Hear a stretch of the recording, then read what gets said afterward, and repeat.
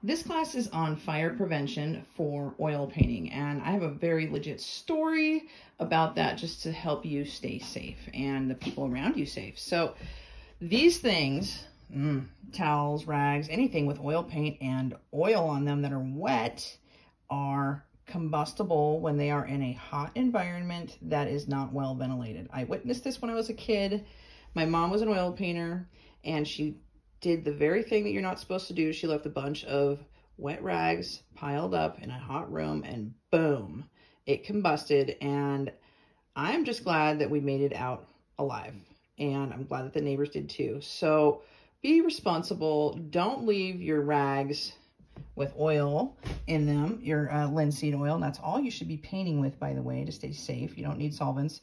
So don't leave these sitting around in hot rooms if they have wet oil on them. If they're dry completely, it's safer, okay? And it's about as safe as anything that is, you know, a material that is flammable. So it's not going to just combust or anything like that. You can hang it on stuff like this. You can hang it on, you know, your art bin, as long as it's in a cool area and it eventually dries, and then you don't need to worry about it, okay?